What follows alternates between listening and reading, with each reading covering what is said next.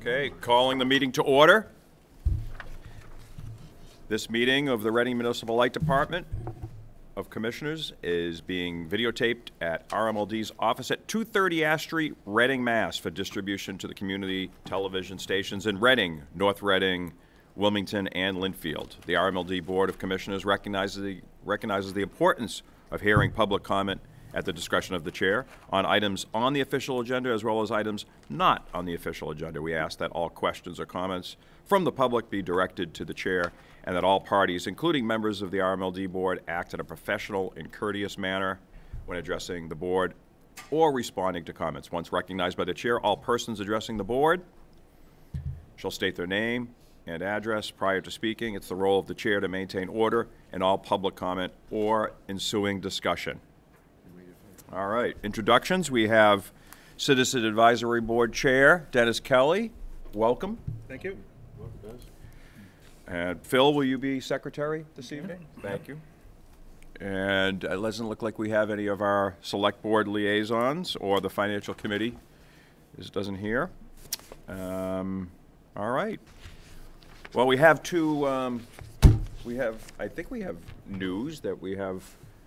It hasn't been officially done, but we have no challengers to Phil and Dave, right? So I don't know if I can say that. It looks like you guys are going to be re-elected, coming back, so that's good. It should. Excellent. Yeah, it should happen. Yeah. Assumingly, they assume to get at least one vote. Don't forget to vote for yourself. Right, exactly. I need to vote for myself. You do have to get at least one vote, even though you're the only two on the ballot. So good luck. Good luck with the We election. want any write-ins. And Dennis, any comment from you? No, happy to be here, and we can give you a little update on the Citizen Advisory if you want. Yeah, why don't you do? We were both there. I think we're probably going to cover most of it, but if you want to just give a top line. Yeah, we basically, you know, Colleen shared and Hamid shared information about the past couple months and service areas with all the storms we've had and the minimal outages based on you know, those windstorms and different things we had, and you know, it goes to show a lot of what they're doing is working and starting to improve because we didn't have the outages, so that was good. We also made a motion on a purchase power agreement, and the CAB, I think you guys will be looking at that tonight as well. Yep. So the CAB passed that, and other than that, I think it's about. Yeah, the only other thing at the end of the meeting, Dennis, we heard talking about electric bus possibility in the 4 towns and charging stations to support that. So if we can use the, you know, the government vehicles and the school vehicles and make them electric at some point. And they're just talking about the timing. Chuck was talking about, and Colleen, about the timing of purchases to be talking in communication with the towns. Good. No public comment, it looks like, tonight. Thank you, Dennis. And why don't we get some approval of the minutes? If we have, Phil, you want to read these? I'll move that the board approve the meeting minutes of December 20th, 2018 and January 24th, 2019 on the recommendation of the general manager. A second? Second. Discussion? All those in favor? Motion carries 5-0-0. Okay, now we have the RMLD board member in attendance. Oh, we already did that. We covered number 6. All right. And the general manager's report. Colleen? Okay, thanks. I'm actually going to, Chuck did such a great job at the CAB meeting. I think I'll let him talk about, this was his first year. He came with me down to the legislative rally. Thank you again for letting me go. Speak on behalf of the little guy, us. But I think Chuck enjoyed himself, so we'll let him get some face time here. All right, Chuck. Good evening. Good evening. I'm not sure whether it was the highlight of the trip or not, but I got to sit next to Joe Kennedy and then come back and tell the rest of the staff here that I got to sit next to Joe Kennedy. It's Joe. Right? The third name. Joe. Right, yeah. No, we had the opportunity to go down and meet with our representatives and senators from Massachusetts and to convey to them issues of concern back home. One of the first things that we shared with them was that the voters in their districts were owners of our system, and as owners wanted to be sure that the value of their interests was protected. And then we began to share with them what some of the issues were. The issue that I was most responsible for when I was in these sessions was talking about the wholesale market, because that is my current area of expertise. And what we wanted to convey to them was ISO New England runs a very complex market. We can deal with that. What we can't deal with easily is that it is a very volatile market, that prices fluctuate from year to year, and that every time there is a capacity auction for the last 13 years, it has been a different set of rules. Now, ISO is taking the position that that's necessary because people are figuring out how to game the system. But I look out and I see that we have a New York Stock Exchange, which seems to function fairly well in exchanging shares of stock. We have the Chicago Mercantile, which seems to function fairly well in the exchange of commodity. And the last I knew, electricity was a commodity. So I'm not sure why between a stock and a commodities market they can't figure out something that would work. But that volatility in pricing and the instability of the process makes it very difficult for capital-intensive businesses to plan their future. What do we invest in? One example of that, the capacity market about 10 years ago was $2.50 a kW month. This last month, the auction settled for 2023 at $3.80 a kW month. But in between, around 2009, 2010, it was up over $10 a kW month. That is a 500% swing over a 10-year period. And the reason for that is that ISO isn't able to manage the planning process anymore because of their market structure. They instead put it out to bid, and whatever the bid comes in is what they pay. Their job isn't to maintain a stable cost structure. It is to make sure that there is electricity available and it's silently added at any cost. So it's a very difficult market to do business in, and because ISO is regulated by FERC, we shared that with our representative bodies while we were there. Chuck, what's your ask of them?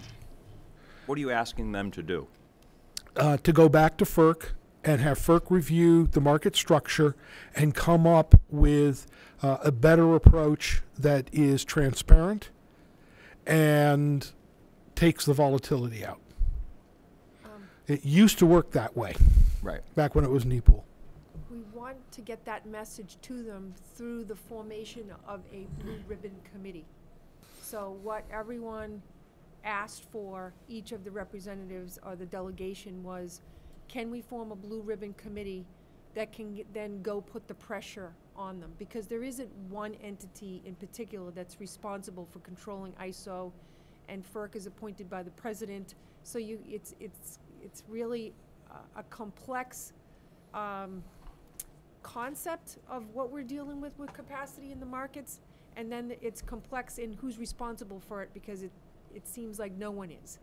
So this blue ribbon committee that we asked for would help to at least to have a set of people that understand exactly what it means. And we had a panel there with these experts in the field. You'd probably know some of them from NEPA, but they took us from the late 80s all the way to present of how the capacity market got to where it is. And it was extremely interesting.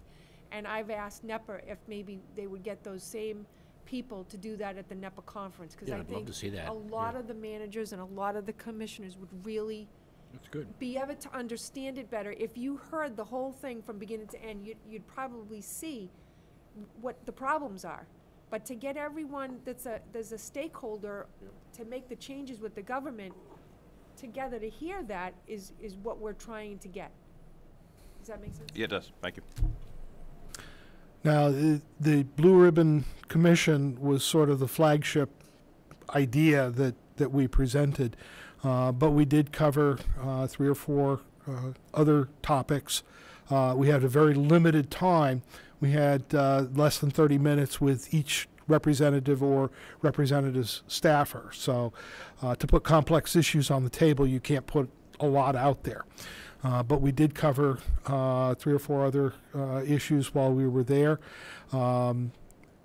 We talked about allowing 5G onto the pole systems, and the FCC has given a 90-day window for review and approval of these.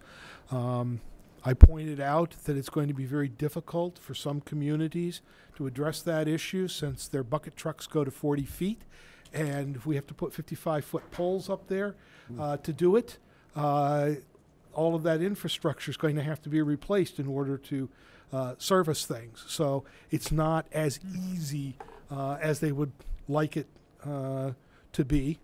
Colleen, did you want to cover the rest? No, we just said that, you know, this ruling that they made, and we have to quickly address them. They're not talking about logistics or safety. We don't even know who would be installing them, who would be touching them, whether or not these antennas would be disconnected. They are live. You know, who's going to be authorized to go into the electric space? I mean, there's a lot of things that have not been addressed before they make the rule, which is kind of backwards. So we're just saying there's a lot of things to consider here. So we asked the legislators to, again, you're talking about the FCC. So who exactly is in charge of the SEC to make them understand that we need to address the logistics of this before we can just start having time clocks. Colleen, so we've talked in the past about the problems with dual pole ownership, right? Yeah. And so would that also, in addition just to covering 5G, would that also be swept in terms of, consideration for either Well, there legislation could be or some- change? Because that's going to yeah. still be a problem, right? That You're this- talking about if like AT&T or someone wants to put up their own pole and get permission from the town so they can put an antenna up? Well, I'm thinking more, we've talked about some of the problems with security of power because they, not to blame Verizon, but let's say they don't take care of their responsibility because they own the pole or something we want to do as preventative. We almost have to just go fix it in the name of safety, right? Right. As opposed to, there's no Right. regulations that say, in this case, either party is, obligated to or can interfere. I'm not sure I understand the Well, question. I'm just saying, this whole 5G issue brings up that whole complexity of when you have dual ownership, right? I mean, there's, who's responsible at the end of Yeah. the day? The owners will still be Verizon and RMLD. It's just who's going to be allowed at the top of the pole, and how are they going to be installed? How are they going to be powered? How are they going to be maintained?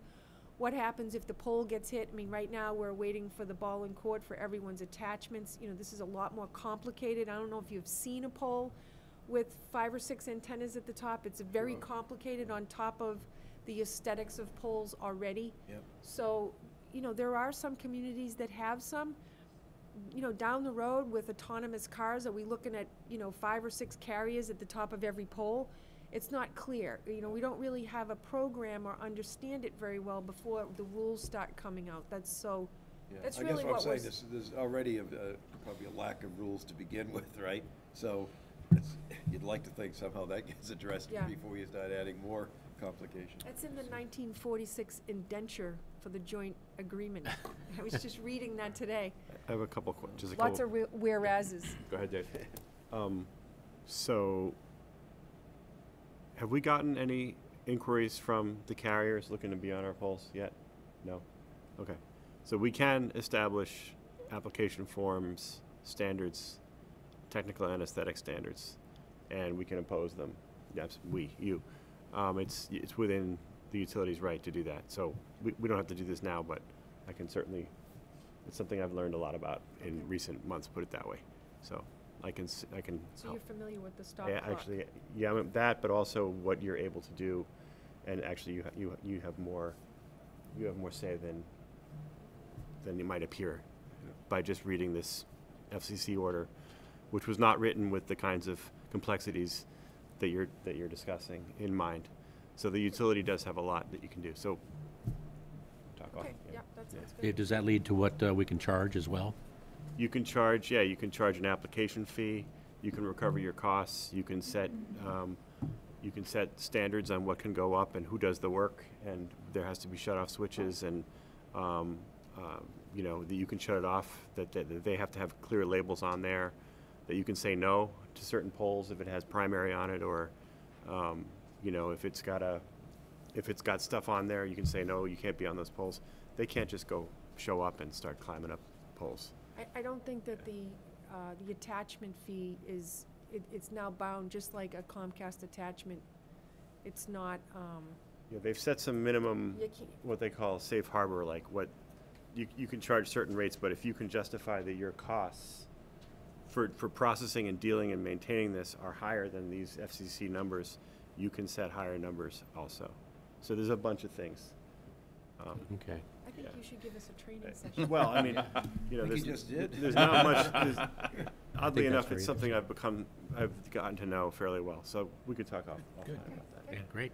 That's Yeah. good news. I Good would to have like an to see. expert on the commissioner board.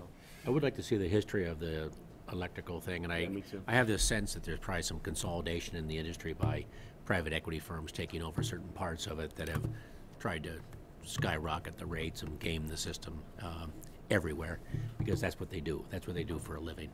So I'd be One very of the interested in things seeing Chuck talked about earlier at the CAB meeting was, this capacity volatility, if we're dealing with our commercial customers on a shred the peak shared benefit, well, if one year it's way up high and then the next year it's not, I mean, they can't count on that shared benefit either. So it affects our customers wanting to be part of that program. Because if they're not going to make a good benefit, they're not going to, push a shift off, say, or something like that. So Excellent. All right. Any other questions, comments? just a tax exempt bond, that was the third point that we talked about, that we want to keep tax exempt bonds, so. Did they have any comments about PG&E and the disaster that it is, and they're reorganizing California's utility industry, right? No, that wasn't discussed. We try not to discuss disasters. Well, I'm Especially thinking we they're should far take them away. over.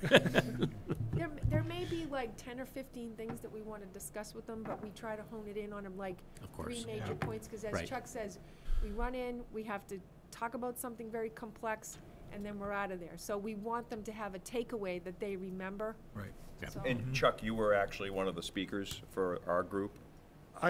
Yes, everybody is there, and nobody has a designated spiel that they go through. But yes, I participated in offering up points. Yeah, good. You have more stuff for us, Chuck, don't you? Later I do, yes. Okay.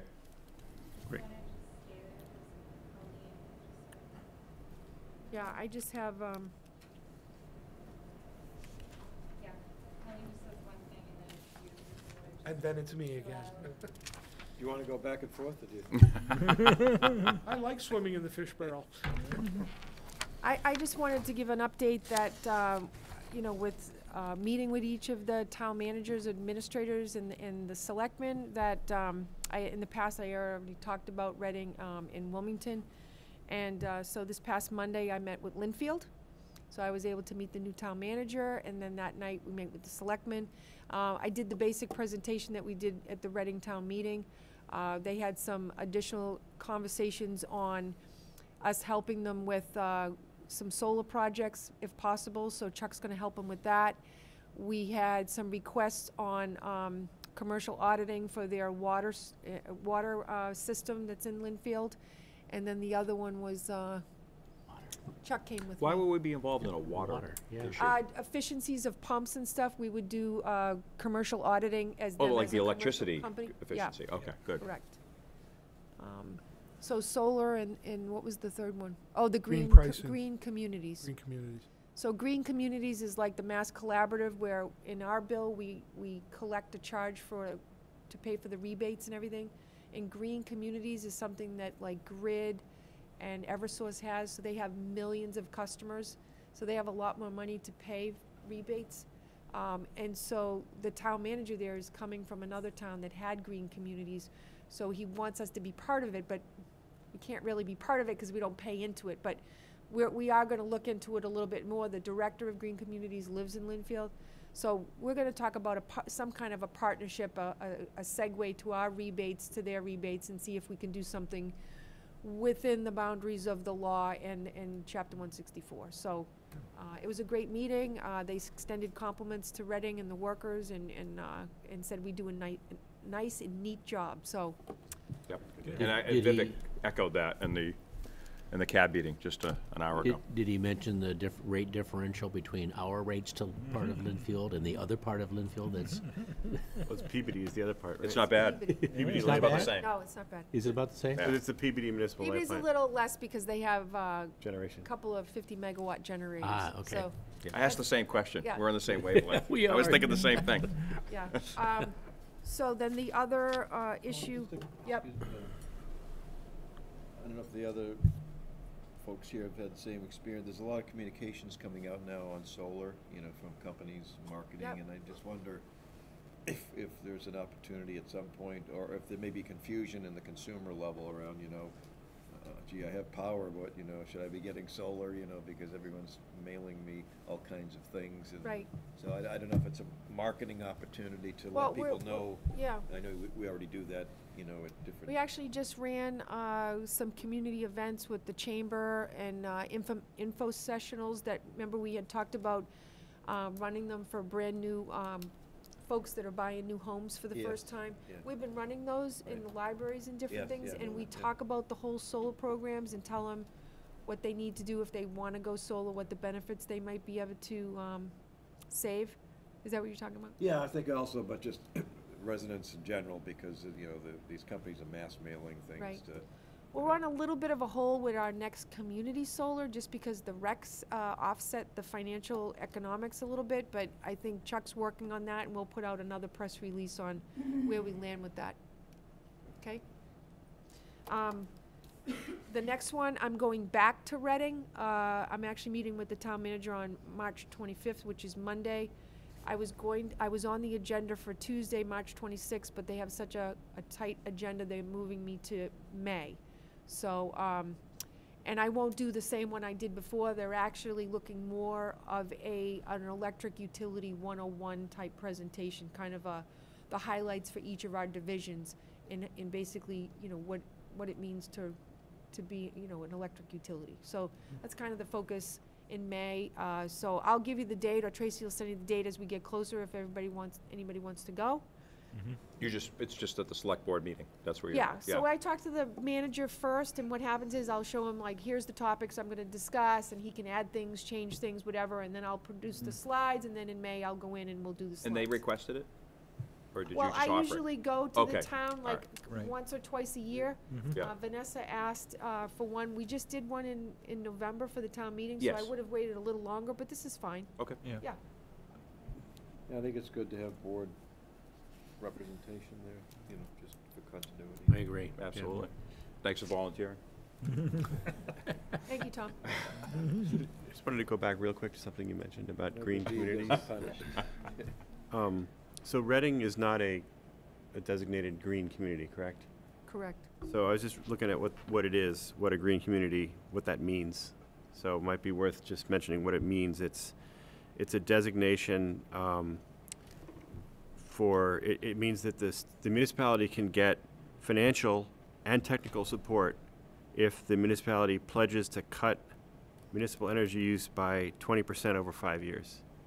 and meet some other criteria. So more than half the municipalities in the state are in this, and 2/3 of the state's population. And from what we're hearing, Reading is not. We have to look more into whether or not the town of Reading has access to those monies when they don't contribute through their electric company. So there's some more conversation that maybe we can have offline that Okay. Chuck's is evaluating right now. Because we're not, the town of Reading's not paying into it. Yep. So the money can go through that way. And we just want to make sure that we're Oh, some of the partnering. other communities Dave's talking about, their towns are paying into it They're paying, separately? the towns are paying something? No, to- the electric, it's going Their through the utilities, elec- right. okay. Oh, this just says that these are municipalities who have pledged to cut municipal energy use by 20%.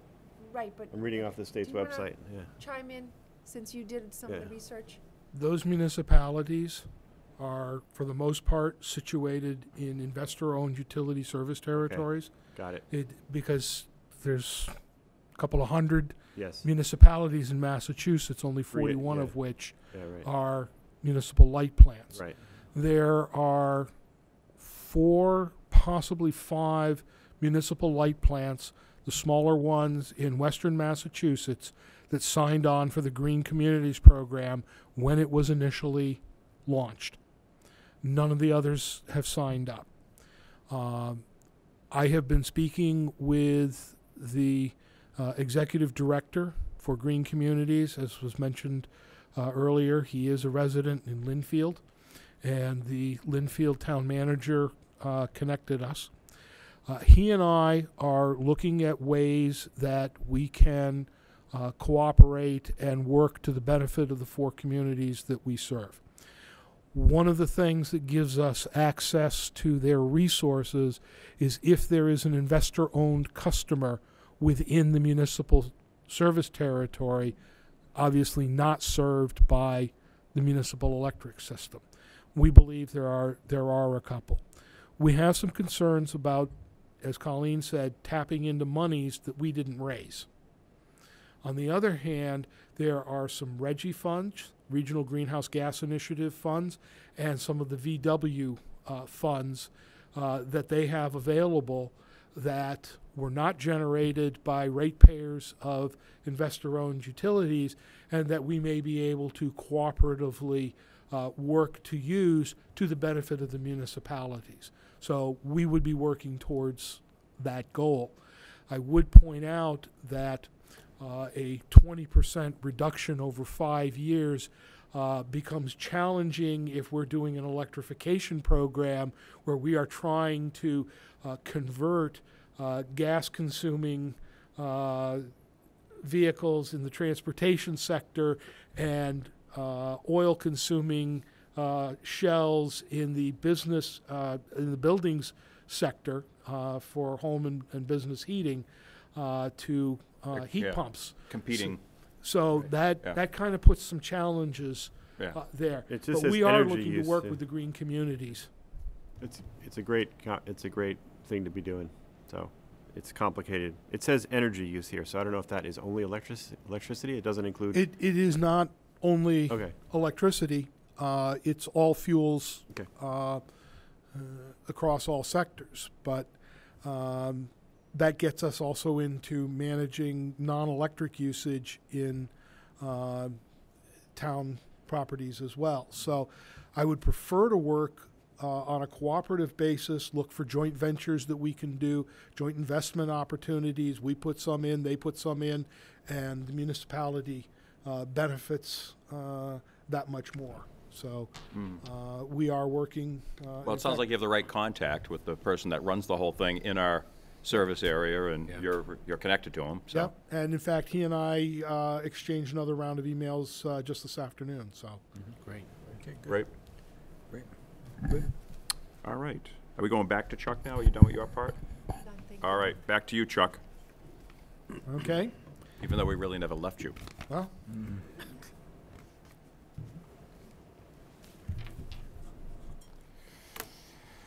This is the boring part of the evening where I tell you, everything's going really well, nothing has changed, everything's on course, no bad news. Sorry. We like that. Keep it boring.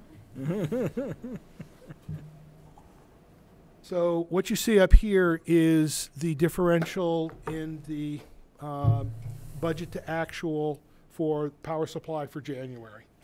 And the reason that actual is down is that January weather was a little warmer than average, and as a result, sales were down, load was down, we didn't purchase as much. So that's pretty much where that is. But again, it's easy enough to sit here and say, we're under budget. As if it's a good thing. Yeah, as if being 12% below Right. expectations is a good thing.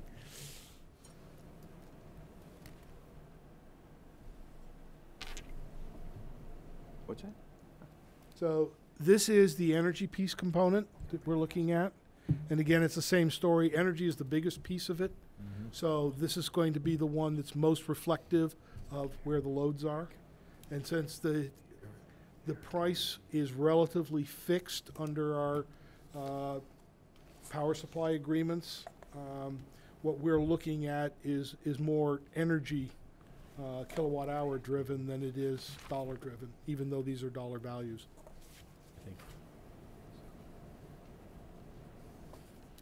Transmission cost, if the peaks are down, we don't pay as much for transmission, but you'll notice that the gap is a lot closer on this than it was on the energy one. And capacity costs don't change much because capacity cost is set in the summertime, and we pay that as a flat monthly rate. So the variance there actually comes from ISO adjustments. So you would expect the capacity cost difference to be negligible.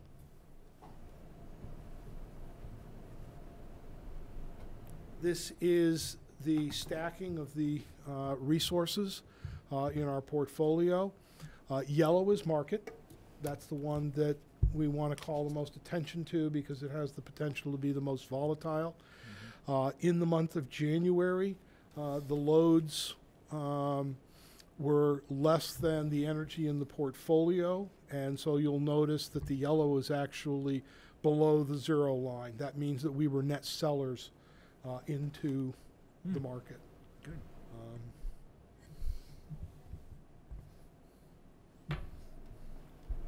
What about November and December and? I did those already. I know.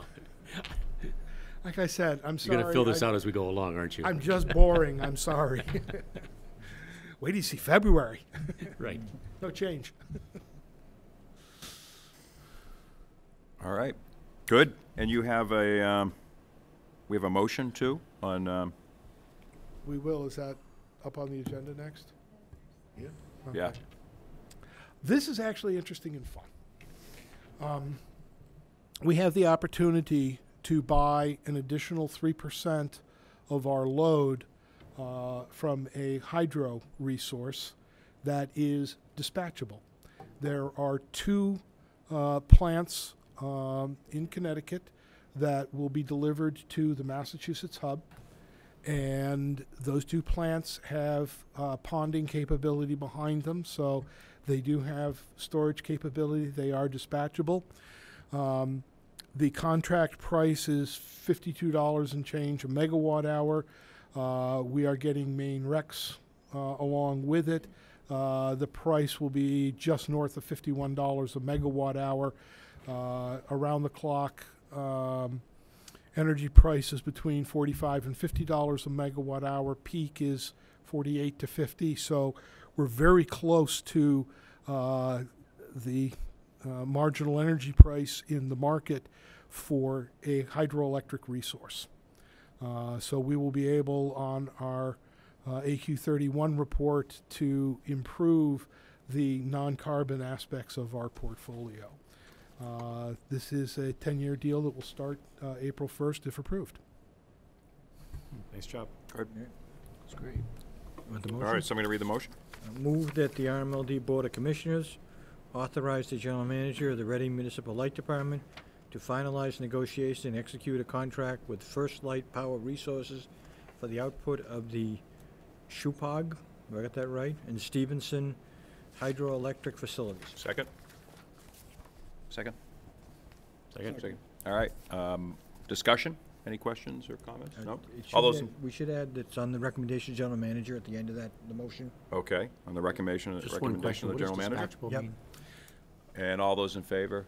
Oh, I just one Oh, question. you do have a question. I did have a question, yeah. Well, the question was, what does dispatchable mean? Dispatchable means that ISO can call for the unit to be on, and the unit will then start producing. Ah, okay. So it's on demand, yeah. basically. Solar is non-dispatchable. It's available when Right. the sun shines. Wind is non-dispatchable. It's available when the wind blows. A run-of-the-river hydro plant does not have storage capacity behind any dam that it may have, and so it's not dispatchable. Thank you. But a dispatchable unit, that would include nuclear units, it would include the Stony Brook units that we have entitlements in, and in this case, And out of curiosity, how long can it be dispatchable? I mean, the pond only lasts so long. the pond only lasts so long, that's why I said it's partially dispatchable. Okay. During wet weather. Well, hydro is available, as Commissioner Talbot pointed out, on a seasonal basis. August is a very tight month for hydro, and they do have to meet some fish ladder requirements when they run the river. There are minimum flow rates through there, so we may not get a lot of energy. And so it is available when it rains. Great. Yeah. But partially dispatchable means that we can usually use it against high energy cost periods of the Right. day. We don't have to let it run at 2 o'clock in the morning. Great, thank you.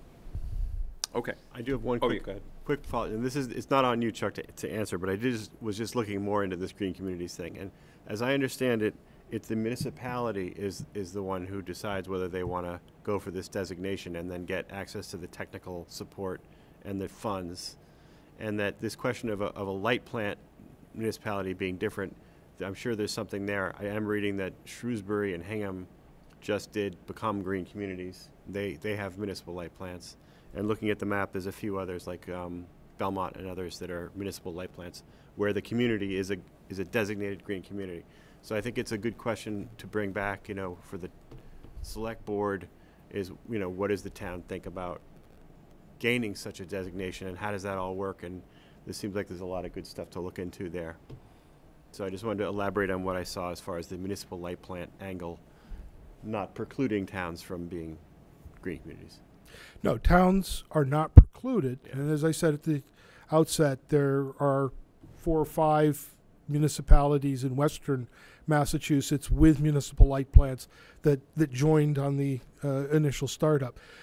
We are evaluating, based on where we are, what our situation is, and what Green Communities offers, what the maximum advantage that we can get for the municipalities is. So, But doesn't the town of Reading have to join up doesn't that help if the town side does something?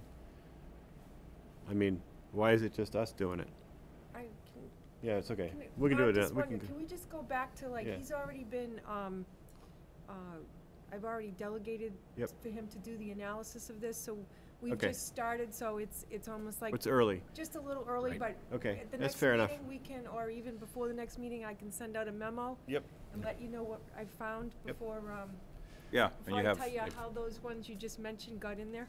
Sure. Yeah, And I it's think- also, but I'm actually not, it's not on you guys. It's more like I'm saying this from the DS because I think it's something that the town side, if we're not in this now, and I just wonder why, not the light plant, but the town.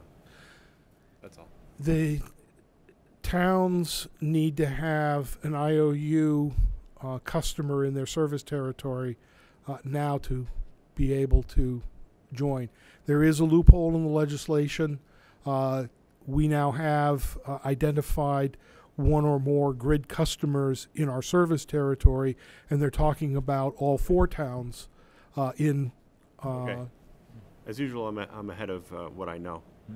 You know, my mouth runs ahead of what's in my brain. It's a loophole. It happens. I'm not a big fan of loopholes, so we just want to make sure that Okay. we understand it before we approach the town. Can we finish? We're in the middle of a motion here, and Let's finish you're the right, vote. John, I lost I thought control. we were, As a chair, we were, You did, we you were in the lost discussion control. phase of a motion, Sorry, and I you didn't- kind of took us in another discussion, and I let you do it. And so now we're going to vote.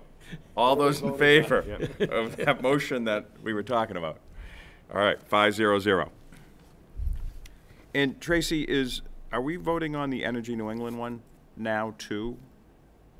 So Chuck is going to give us, okay. For January 24th will not be included. No, I think you're talking And there'll be change, No, like on item C here. Yeah. Are we doing this now? Okay. as long as you're done with that. Yeah, we're done with that one, right. But when you make the motion January 24th, Right.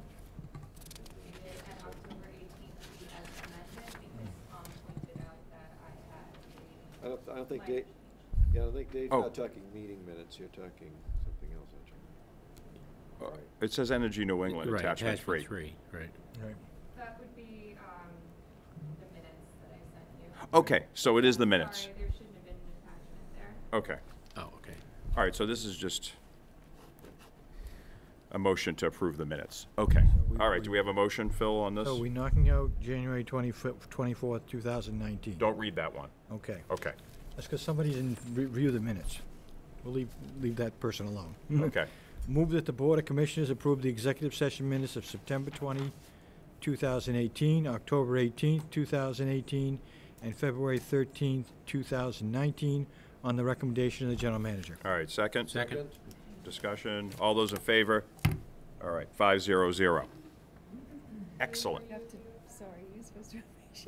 What I do? Oh, yes, I vote yes. All in right, favor of 5-0-0. releasing the minutes as That's right. described in the motion. right. As seconded. Maybe you was waiting to was take the fine. discussion. Just wanted to think You about wanna it do the another minute, discussion. okay? These Ask minutes Chuck are another very question during the important. discussion of approving the minutes. All right. Good. Chuck, I think you've done your thing, right? You're good. I thought I did my thing a while ago. Thank you for your research and your work on that and on this other thing. Thank you. Thank you. And I think we have Wendy coming up with some finance reporting. And while she's coming up, I'll make a note that Karen Herrick is here from the Finance Committee. Good to have you. Hi, Thanks for Karen. coming, Karen. Welcome, Karen. We're happy to take any comments or questions for you along the way, so chime in. What fiscal year are we in? I am going to go over that as a reminder. Thank you. All right, good evening.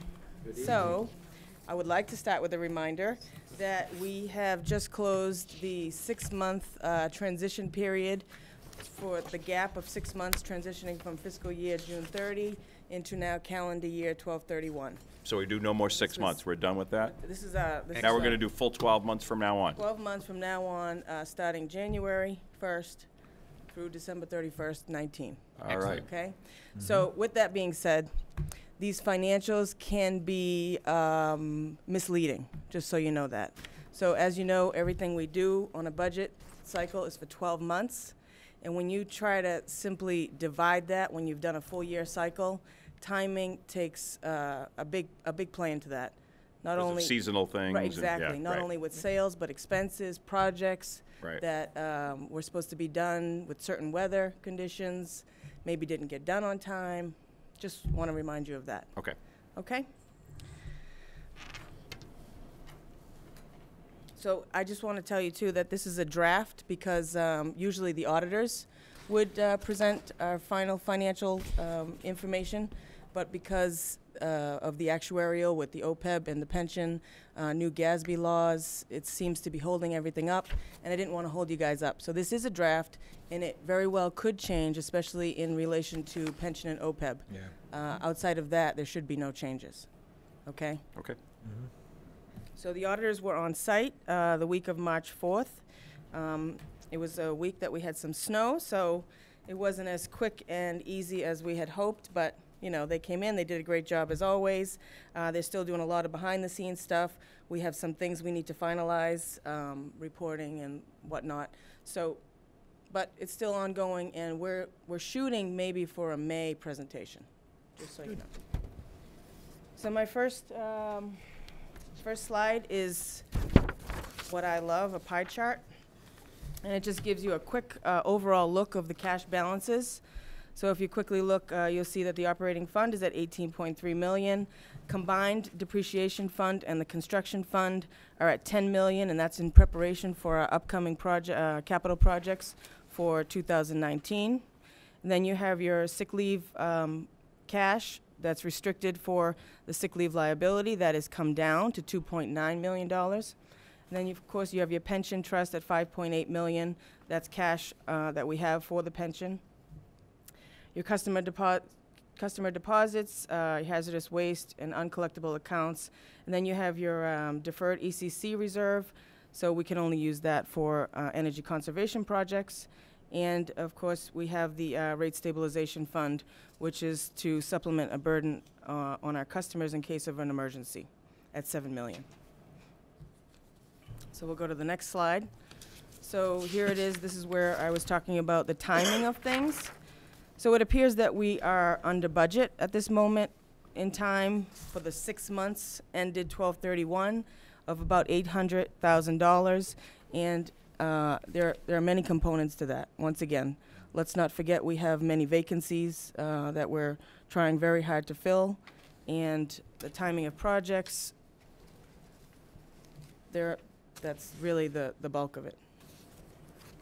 And then when you go to the last slide, I think you guys like this slide, so I bring it up every so often. It shows how we continue to reinvest in our capital infrastructure. So not only are we taking our net income or our rate of return, but we're adding more. We're adding more from what we're allowed from the depreciation fund. So if you look at it, just starting in FY14 all the way through FY18, those are your full years. So if you look at the red depicts the depreciation.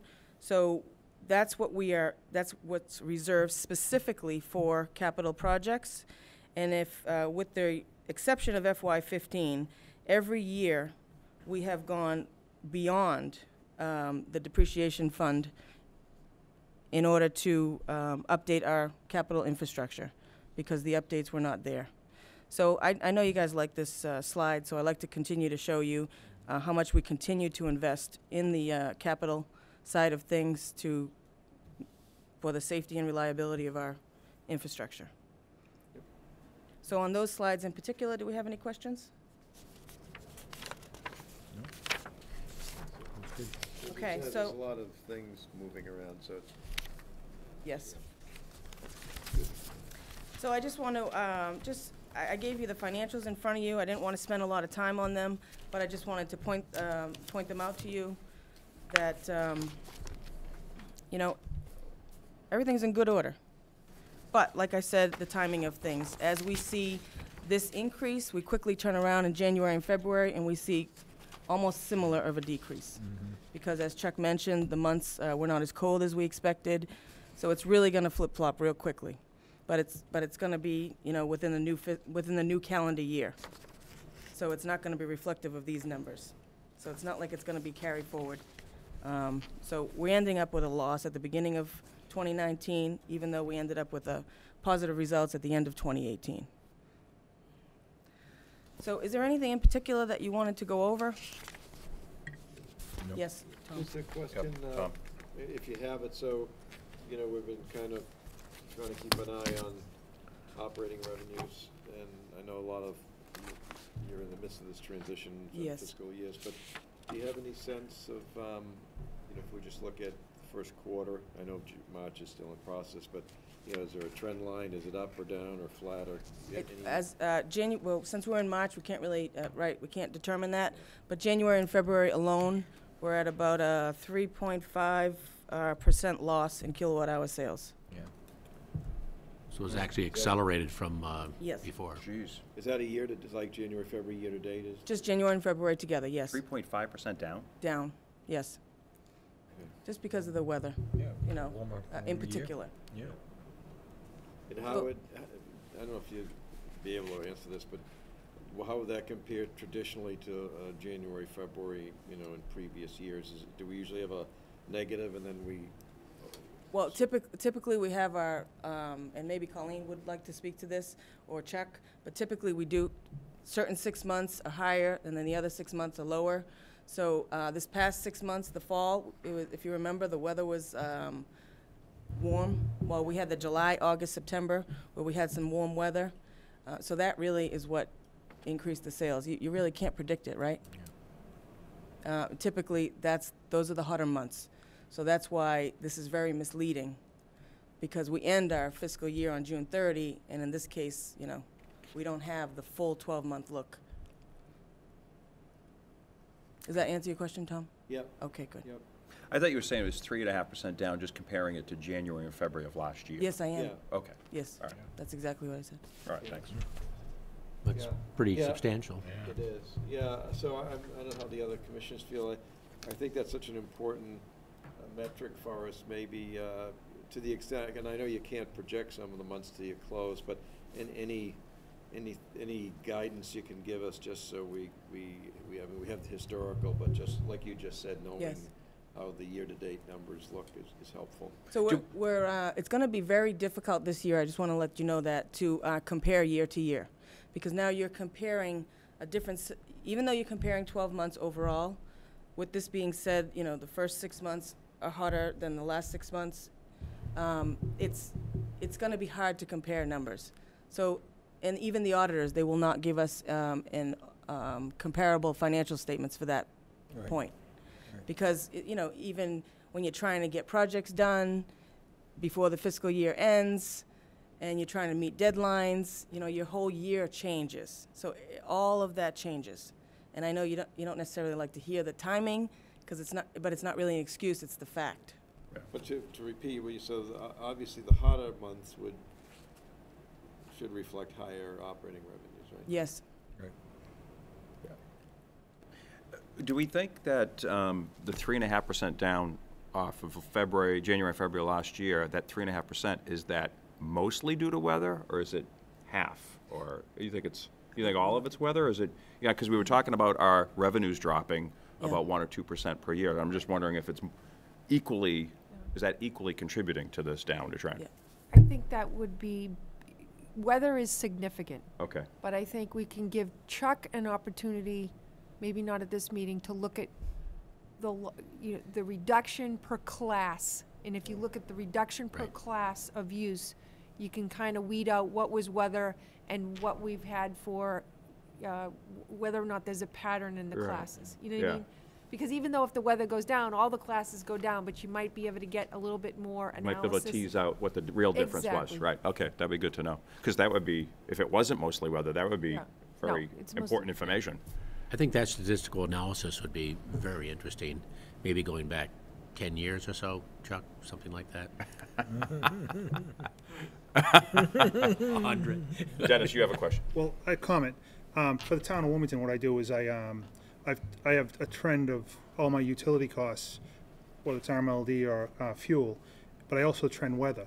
And I look at the last, from 2013 to now, and it looks like, oh, I've done this great job saving money, but if you look at the weather at the same time, you can really see weather drives my savings. Plus our energy conservation, but when you trend weather to expenses, sometimes you really see where that's coming from. Right. And you look at a 3 to 5 year window, that really helps you understand that, you know, you had a couple cold years and you're right around where those are. This year here was off, and that could be your So skew. you think it's probably, this 3.5% is mostly weather? It could be, but that's why you trend both. Right. You know, and you keep a metric on both, so that way you can see how it affects you. The difficulty is that warm weather is great, right? I mean, in terms of how we feel about it, up to a certain point. When it gets too warm, you turn on your air conditioner, and that drives our sales. So up to a certain point, we're dropping because the winters are warmer. Right. If the summers are hotter, it kind of balances So my costs out. are going up, but I'm also showing my trend of the weather doing the same thing. So I'm still saving money, but the weather is driving my end result. I'm Right. sure there's a correlation, yeah. Yeah, thanks for the comment, Dennis. Yeah, so, I mean, for me, the real value of the whole discussion is to track I mean, the other thing is we've been tracking kind of flattening to slightly declining, so. Right. What we have to sort of, the analysis piece is, at some point, if the weather changes long enough, then we have to assume that's the model, right? Well, So yeah. we gotta figure out how we address the weather. as opposed- Absolutely, 'cause yeah. What I don't think what we've seen is an offsetting weather pattern that says, gee, you know, we're down 3, but we're just up 10%, you know, weather related. So it's really tracking the sales variance to both budget and last year, but then also if we can explain the variance. And some of the explanation, of course, is we're doing a good job with solar and a lot of other cost savings things. So Efficiencies, yeah. It's that efficiency piece. Nonetheless, and then the other piece is what are the offsets that may not be experienced yet? They're doing all the initiatives, you know, Colleen, that you have that are driving with the team, you know, that may not happen now, but we can look to the future and say, okay, we're down to 2 or 3%, but economic development, you know, solar, Right. battery, you know, that kind of thing. Right. Good. Dave, did you have some? No, okay. Anybody else? Okay. Yeah. That Thank you. concludes my presentation. Oh, thank you, Wendy. Thank That was you. good. Question? We have a question. Oh, yes, Go there. absolutely. Should you come up, Karen? Yep, sure, please.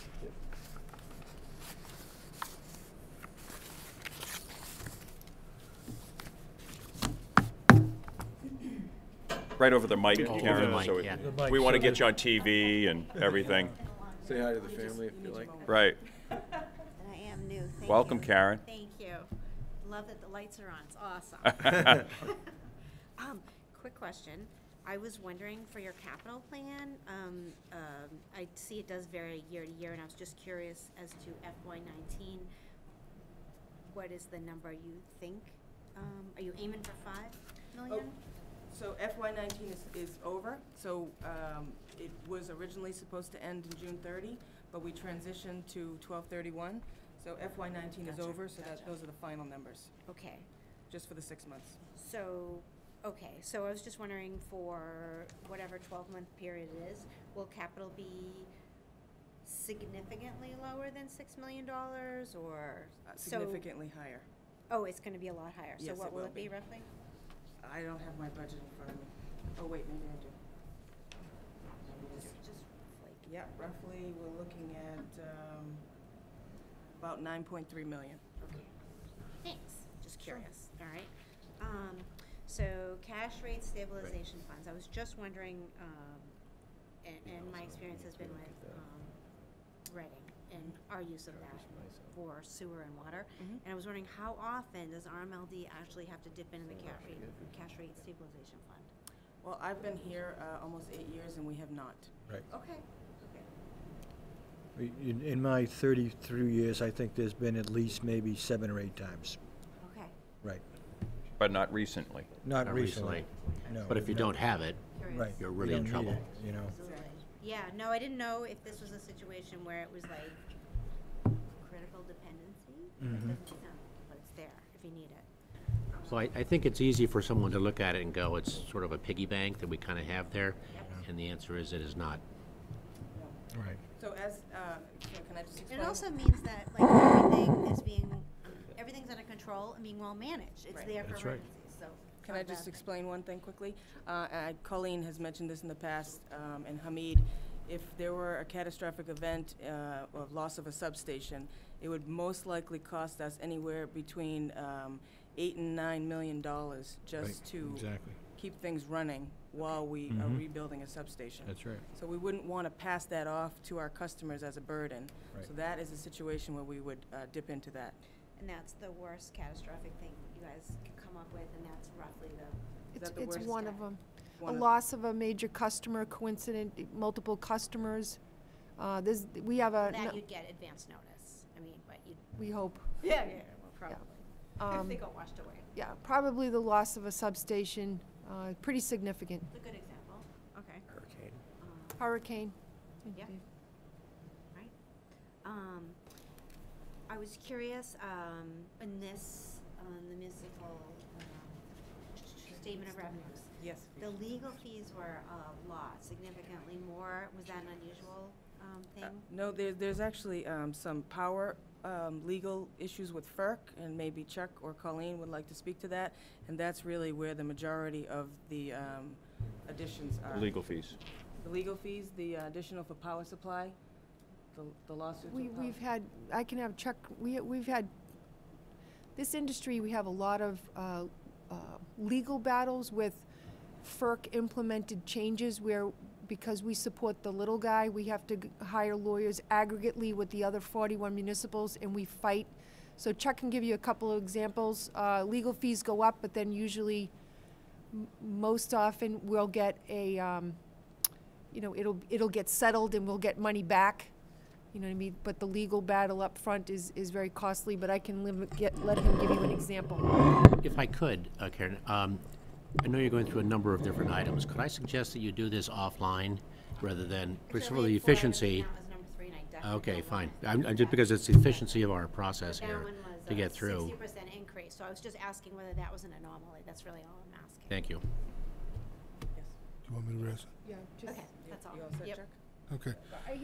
He's gonna give you an example of one so that you better understand it. Okay. The large item that you're referring to was an unanticipated litigation before FERC, where we were trying to keep Mystic 8 and 9 up and running. It resulted in about a $250,000 legal expense over a short term. However, the affirmation of the running of the plant will save RMLD a little over $2 million a year for a couple of years beginning in 2023. So it's going to be a deferred benefit. It's an anomaly. That was my question. Quick question. Under operating revenues, fuel revenue, is that the item on my bill that is like the fuel charge? Is that what that is? Yes, it is. Okay. Thank you. And just as Thank it, you for asking. We like audience participation. Yeah, you. Most thank you people for don't coming. read the stuff we Thanks, issue. Karen. I have one final question. And, oh, Wendy, before you go, Tom has a question for Yeah, you. so just another piece, so we're about 3.5% off this year to last year, January, February. And what is it relative to budget? I can't remember where the budget was for those 2 months, so do you know what? I actually don't have that on top of my head, sorry. Yeah, because I've just closed December. For I haven't January, even we just had it gotten up. into it. You I'm mean sorry, for the Tom. full year? I can email you and let you know. Okay, yeah, Right. I think that would just be helpful. Good, thank you, Wendy. Thanks, Wendy. I think we're good. And Hamid, Okay, Chuck has it. Chuck, yeah. Were you asking about January? Well, That was the ideally first- both, but January, whatever we have for year, budget versus actual. For 2019? Yeah. Yeah, that was the first slide that I had up this evening. I don't know if Wendy can get back to it. He was talking about kilowatt hour sales. Get that? Yeah, they're going to be down about the same proportion, Okay. so Just let it be. Yeah, so I guess. I can get you the question actual on that. Is the operating revenues for I know we're in a different fiscal year, but I'm just wondering, are we sort of budgeting a flat year for operating revenues? If we looked at it on a calendar year Yes. to calendar year basis? Yes. Kind of. Okay, good. we can have Wendy revisit the budget to actual so far with your forecasted for the entire year, if you'd like to do that have that as a presentation for next Yeah. meeting. Sure. Did you That do sounds good. Yeah, I think that'd be, Will that be Yeah, helpful? that'd be fine. Yes. I think so. Yeah. Yep. Sounds fine. yeah. All right, Hamid. Welcome. evening. Good evening. I'm glad to give you a report for actually, my report is current. And we're glad to receive your report as well. In a new format, I've I'm the noticed. big spender. Yeah, look at you. You're changing up the got- slides you got every some month new on us slides, now. new You're really looking getting creative, slides. Hamid. Yeah, trying to add Where do you some get pictures these? so to give you just some sense of what's going on. So Yeah. you see that, Where do you get how we these spend the templates? money. All right, the first project, these are the major construction projects that they're either underway or they're recently completed. The 4W5, 4W12 Gateway Improvements at Station 4. This is the capital authorization projects that we're trying to increase the ratings of underground cable so the feeders, they can carry more capacity. And we got the cable trays, and these two circuits are being pulled out of the underground, and they making a transition to the overhead, so they will open up more room for the heat exchange and improving the ratings of the rest of the feeders coming out of that substation. So this project is moving right along. The both overhead and also the work that needs to be done inside the station. The next one is 3W13 riser. This pole, this riser out on Chestnut Street, outside the station 3, was hit by a motor vehicle and it got damaged, severely damaged. So that was repaired, and we transferred everything back to the riser, brought it back to normal configuration. 5W5 Andover Access Road upgrade, that's a capital project.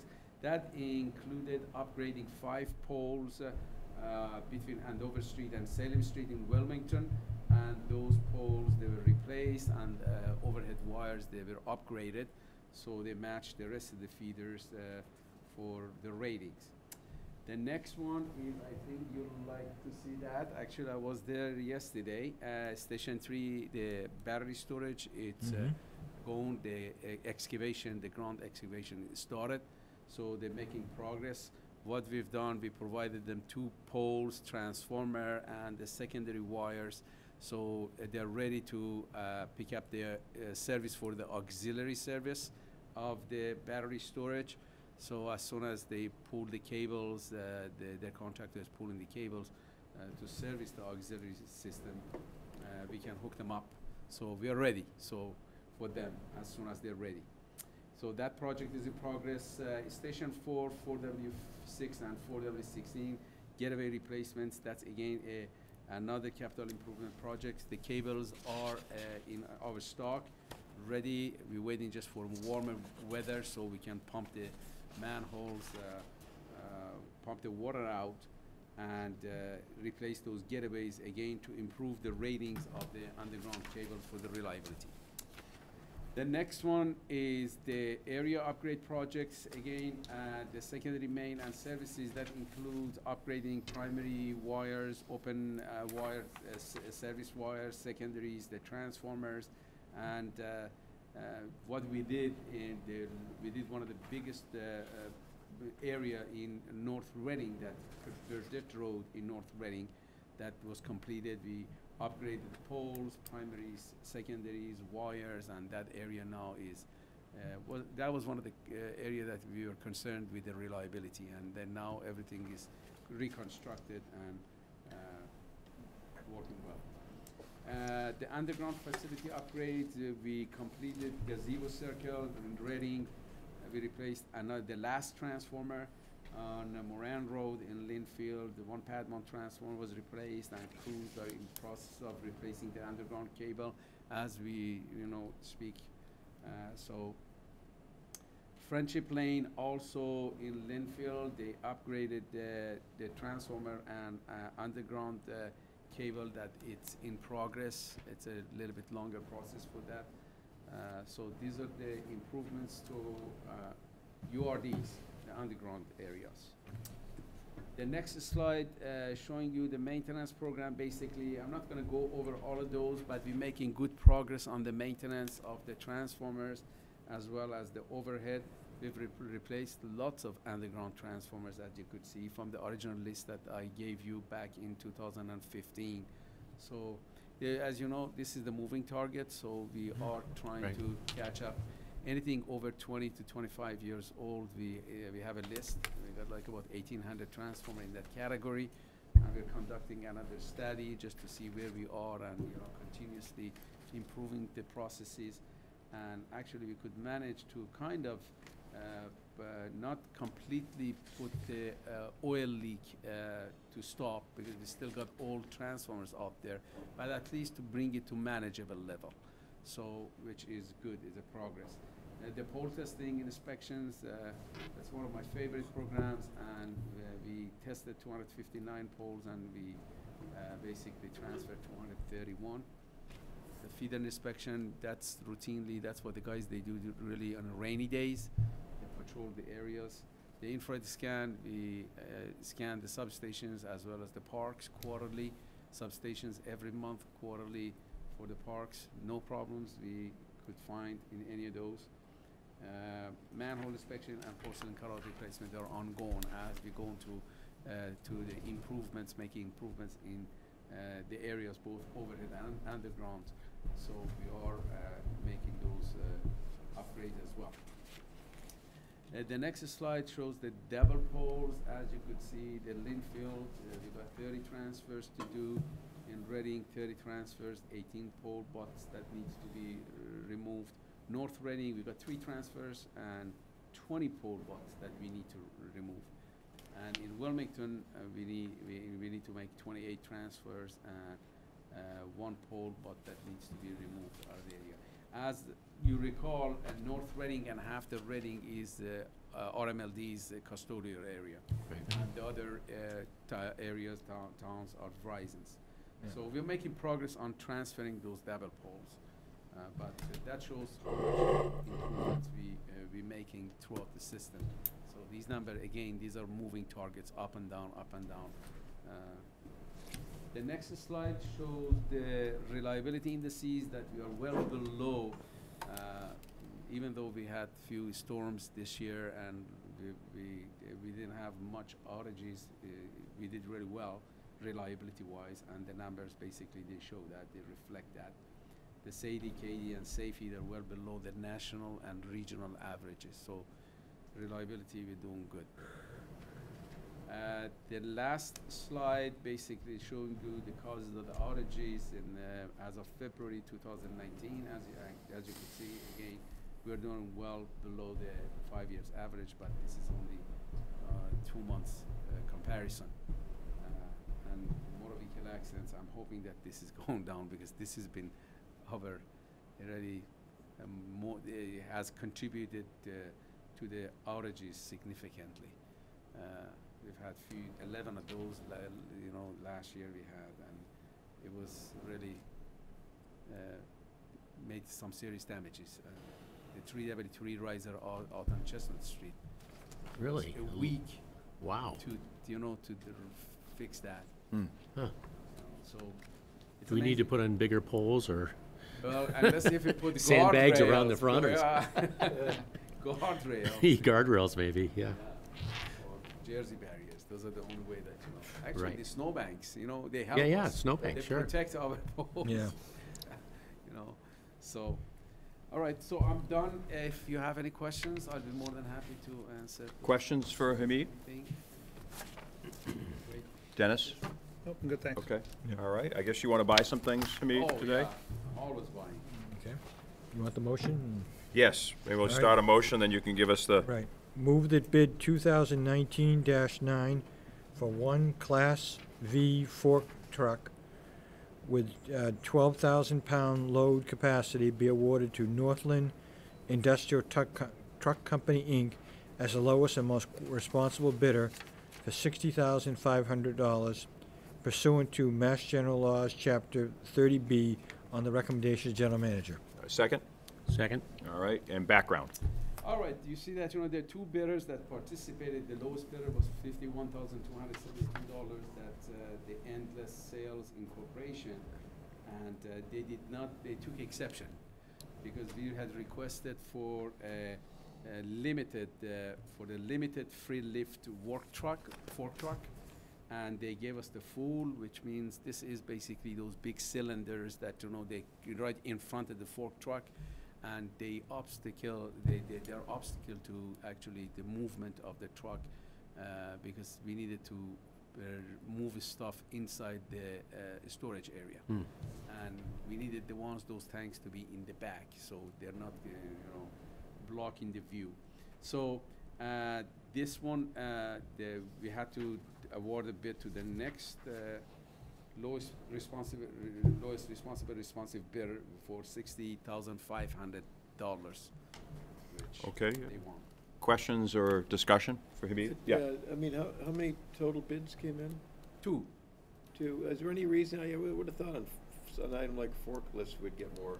Is it just, They sent the bid to all of these, as you see on the front, 1, 2, 3. These are 8 companies, 8 vendors, basically. Some people, for different reasons, they don't, Yeah. We see that quite often for transformers as well. We send like 20 or 30 vendors or Is there something distributors. special about this? This is pretty much People should have it? Yeah, and this is something that they have. So in this particular one, only 2 decided to participate, and it happens.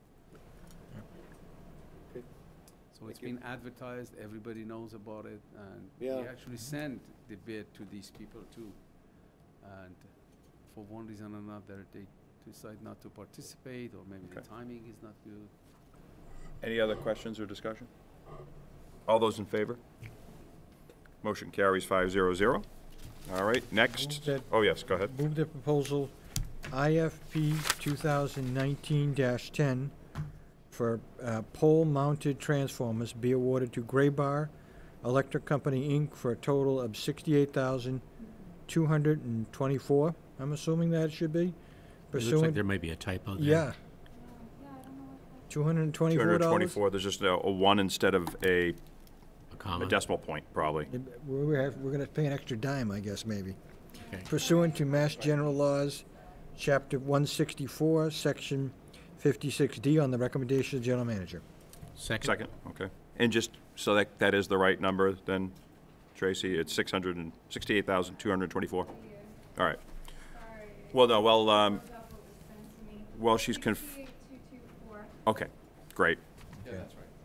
And discussion background.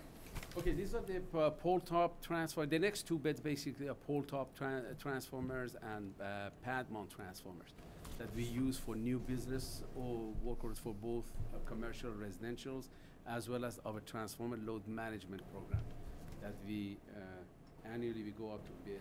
And these bids actually they came out lower than the last time, so we're saving some money. You know, it's amazing. The timing makes a big difference. This time around, you know, we made out really.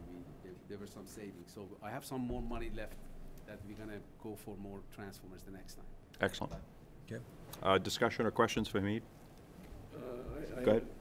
This is more a general question on items like this, Hamid, and this doesn't affect voting on this item, but are there items that of this size, dollars, are there any opportunities to have like longer-term blanket orders? So in other words, we must go through a lot of transformer stuff. So rather than spending, you know, $300,000 or $500,000 this year, if we commit to a longer period and have them in releases, because you kind of know, maybe not where you're going to need it, but you could probably estimate pretty quickly. I just wonder if there's an opportunity there.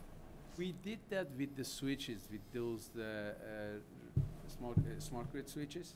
Yeah. We did that like a blanket 5-year, you know, and actually we that's what I'm did kinda- quite savings we did. With the transformers, to be honest with you, we haven't done that. And I'm not sure that, you know, because the price of the metal keeps going, it's volatile market, goes up and down, up and down. So I'm not sure how that works. I don't know anybody who's done that, but I can find out to see that, you know, if that's possible, and we could do that. Yeah, we used to go, if you recall, twice a year. Or sometimes 3 times a year, depending on the need and the inventory. But this time around, we decided to go for the, you know, I might have to come back for more because I got more money left. We thought that it's all gonna be spent by this bid, but they came out lower. So, but usually if we try to go once a year, so, and the delivery is gonna be staggered. You know, so so we don't pay any storage fees. If I may, just a quick question. I thought at one point there was a supply side issue with transformers. It was difficult to because of the get them. storms and all of everything that was going south for the, you know, the areas that they got hit. The hurricanes and, Right, yeah. so my concern would be, I mean, we could certainly investigate it, but whether they go on allocation, you know, for if it's a major storms coming through the United States, giant hurricanes or whatever, all You of a might sudden not the have entire access. Yeah. Exactly, the entire East Coast goes.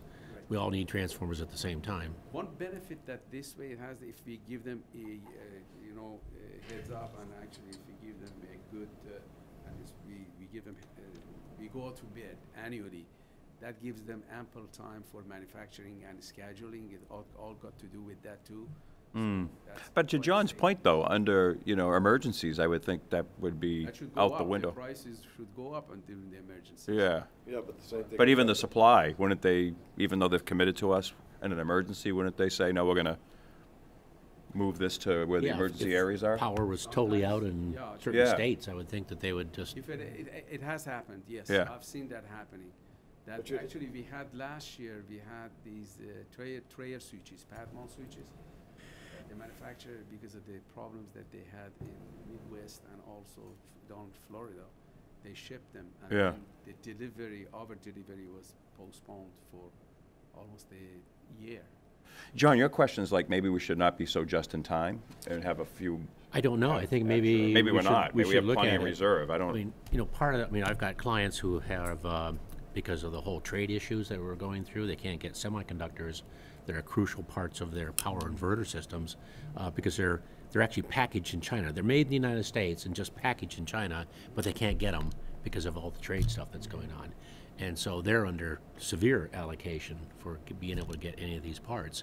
So I don't know if transformers fall into that same category, maybe not, but this whole allocation thing is, I know some of the transformers, they used to be manufactured in Mexico and Canada, but now they're being manufactured in the US.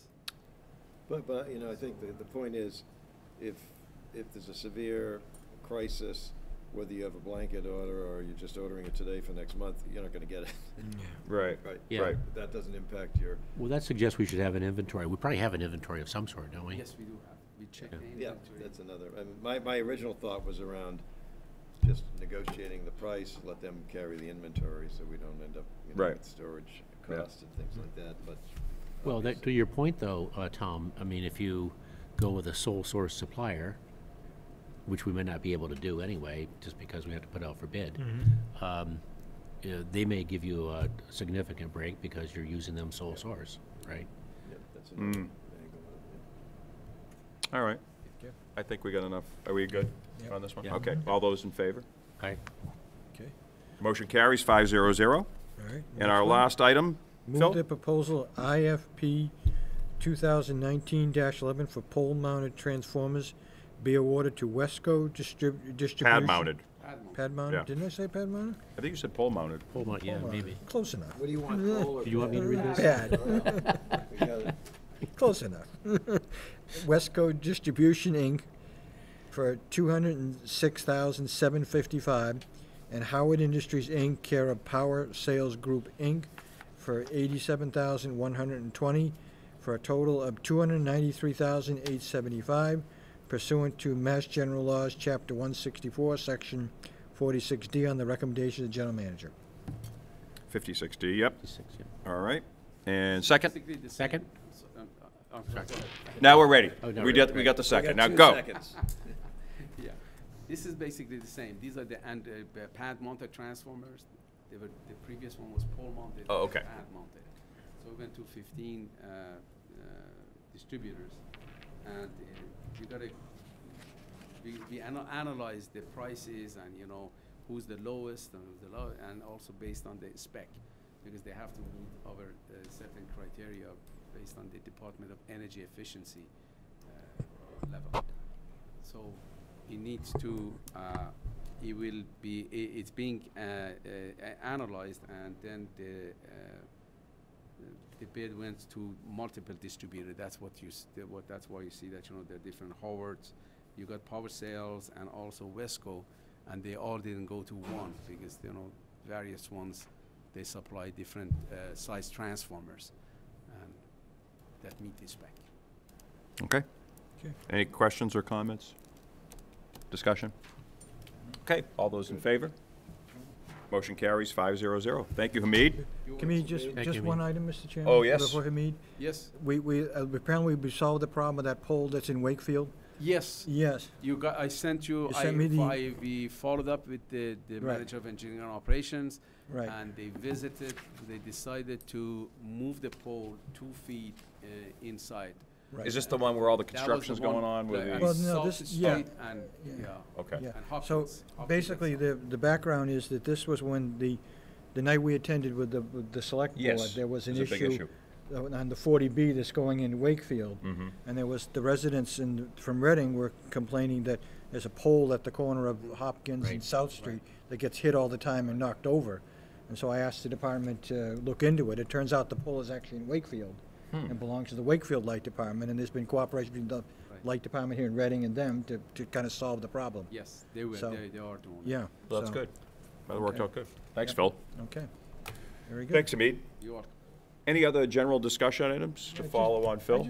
I just have one item. Go ahead. And it's, I noticed that the former home, our former home on Haven Street, The former home of this of this institution?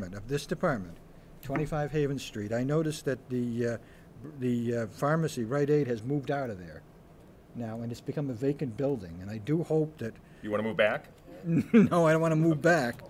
I just hope that when somebody's going to go in there, and develop that place, as chair of the task force that had transitioned that Okay. to a commercial property, it's a little discouraging to see that it vacant, So this It is used to be your, a supermarket, didn't it? No. Way back when? No, the supermarket's on the other side of the street. What was Was it it? before? Yeah.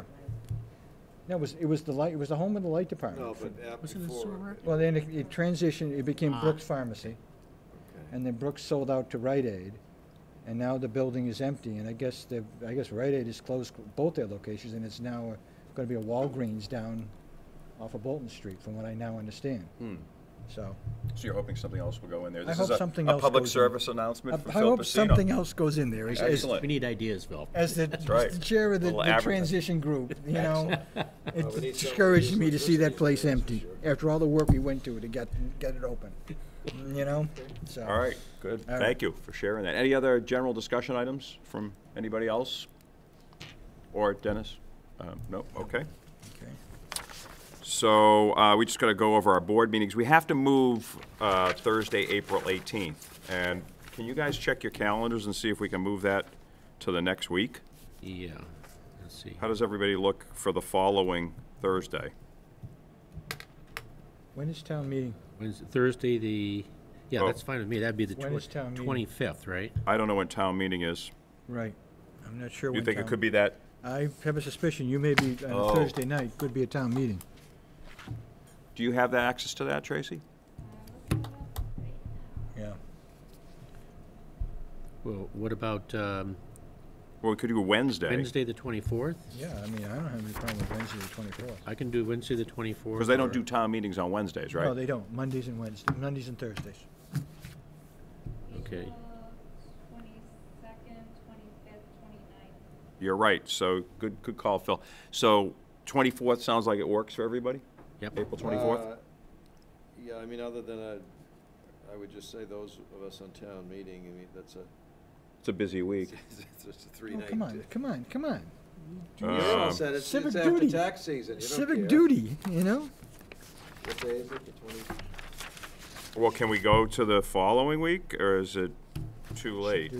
Too late, Is the 30th too late, the Tuesday? too late. We have to have it in the month, is that right? Well, we could skip the We don't month have to. completely.